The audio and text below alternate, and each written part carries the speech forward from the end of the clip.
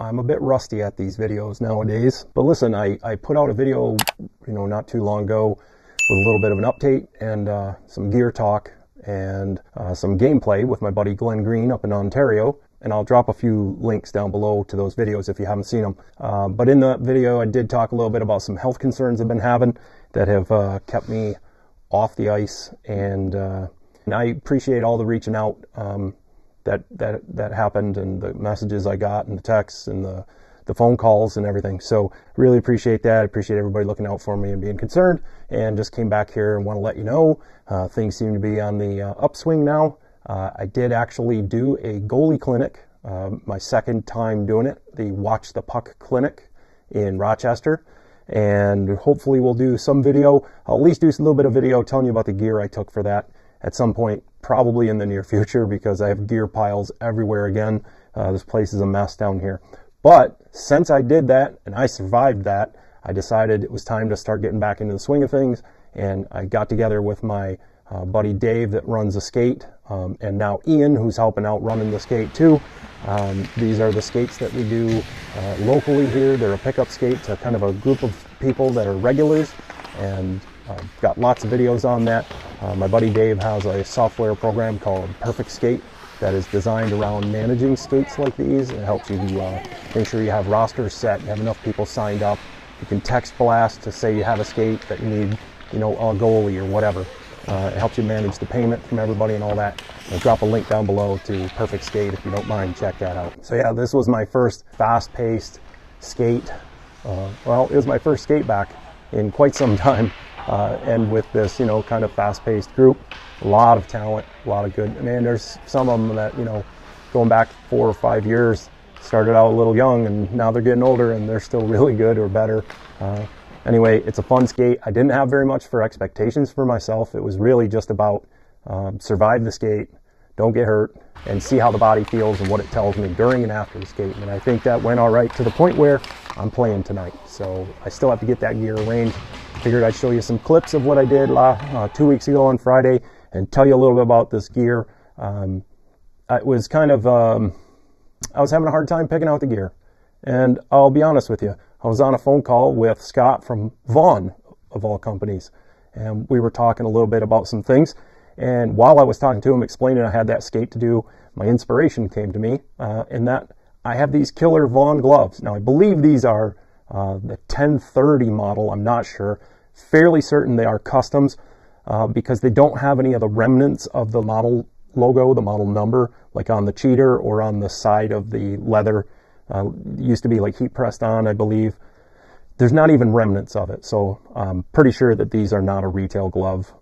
But hey, I bought these a while back. I shared on, I know, Twitter or X, whatever they call it, and probably Instagram, that I bought these gloves. I didn't need them, but boy, were they calling out to me, and I was able to make a amicable price deal, and hey, they're in the collection, so I figured I really need to wear them. I like wearing these gloves, this model line, this style of Vaughn gloves. So that call with Scotty from Vaughn was my inspiration. I told him so on the phone, and then I needed to kind of move along, and since they're leather and I'm the Cooper goalie, I figured I better go with some Cooper pads for this big comeback on the ice.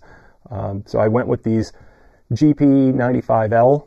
These are the later 80s, it's mid-late 80s, I guess you call it, model version. Primary things that let us know that are the black outside panels, and they have the Velcro piece on the inside of the leg channel, which is designed to work with the GP-KP knee pad that has the Velcro tab that sticks down. I did not use those knee pads. I used Cooper GP2 knee pads for this game. They're just something that feels comfortable, and I like the style of them. So I thought pairing those up, they're both later 80s, and as a kit, it looked great together. My next thing I needed to do was figure out what jersey I would wear.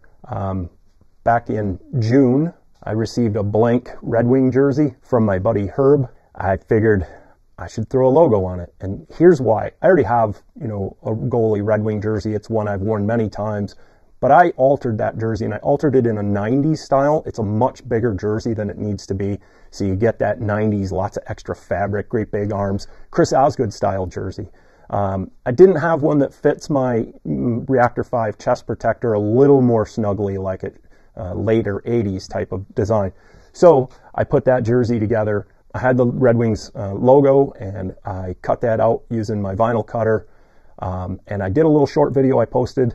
I'll try to drop a link down below for that too. But it's Strip Flock Pro vinyl by Caesar. It's like a felt-faced vinyl. So it has a real cool look. It looks a little more like material than it does plastic or vinyl. So I've been wanting to do that. So I put that jersey together for that. Now that we had that, move right into the pants. These are my 1980s Wilson pants, the red with the white stripe. I always say this, man, I love these pants. They are so comfortable. They fit me just right. There's everything about them is such a great pant, in my opinion. So I love getting these out on the ice, and that was my obvious decision. From there, we went right to the combo. SK2000 with an HM30. I did not wear a dangler. Don't think I had to do much with this one. I had to replace the bumpers. So those are replacement bumpers made by Ed Coverly. They're top notch. I said it many, many, many times. I highly recommend those. I'm almost to the point where I'm just going to pull all my original bumpers and replace them all with Coverly reproductions. They're perfect. They fit great. They're strong as can be. They're way stronger than the originals, and they're way stronger than even if you find new old stock originals. You just can't trust those. And hey, I forgot my stick, so give me 1 second. I'll go grab that, and I'll be right back. Okay, here we go. Cooper Superlight GL. So the GL is the older design stick, and this has a straight blade on it, red with the white logo. It just screams Red Wings to me. The shaft on this one's pretty weathered, but the stick itself I don't think had ever been used before I got it. I do believe I've used it once before, but the shaft, yeah, is really weathered, like it sat outside for a long time or something. And remember, that's a lot less protected than like the paddle and the blade, because those have a fiberglass wrap to them. So that helps protect the paint and so on. The shaft is, yeah, a bit weathered looking. But other than that, great stick, straight blade, can't beat that. Probably should have went a little bit newer with the stick into like a Super Pro or Super Pro Light, but I like using this stick, and I don't get enough opportunities. So there you go. That is the gear. Again, pickup game, variety of skill level and age group. I think we have probably from 14 or 15-year-old all the way up to, no offense to anybody, but there's probably some 70-year-old or up in that age range there in this group. It's a good time. It's great people. I have fun. We hang out together in the pub afterwards and swap stories. You know, I didn't have any expectations for myself. I didn't play exceptionally great at all. I was really frustrating myself a lot. I did have the advantage of having, I think, the better defensive team in this as a pickup game.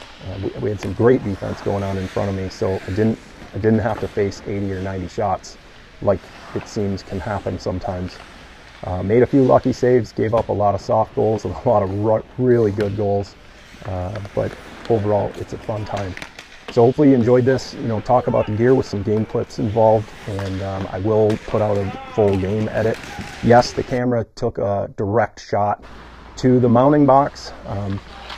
Knock on wood, as always, the camera itself didn't get damaged. What happened is, usually what happens is the box flips over and it slides around. In this case, the little mounting pad on the box, it shattered, and the camera popped out and slid along.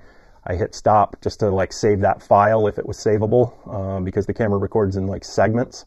And then I turned it back on, took the camera and stuff over to the bench, put the camera on the dashboard, kind of pointed at me, and hopefully have some usable clips from that. So yeah, I'm playing again tonight. I got to get this stuff put away so I can get another gear bag going, and look forward to the video of the full gameplay of this one in the next few days or week.